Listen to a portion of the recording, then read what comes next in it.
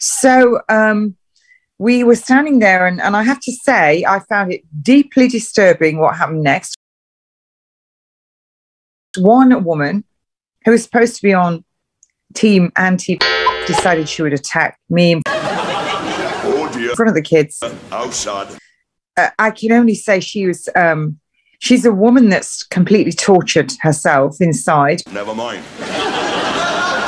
But the children came out, and some parents used filthy language. Oh dear. The parents in front of the children. Outside. And one woman with a baby on her hip. Never mind.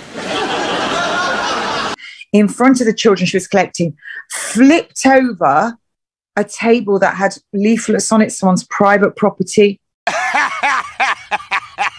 Oh, wait, you're serious? Let me laugh even harder. A gentleman that had a stroke, given up his time to come there. Please, please, I don't have any time for any gossip now. Eh? Yes. Look at it. She flipped it over, which is criminal damage,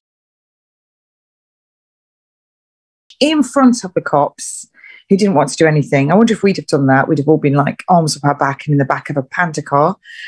But she did it in front of the children, and then used this tirade of filth. And the children and the teachers did nothing. They didn't even correct the children. They were just trying to usher the children away. I was on a microphone. We were playing Ramisa's rap song. Well, I was just saying to them, this is by... Oh, shut up, you cunt!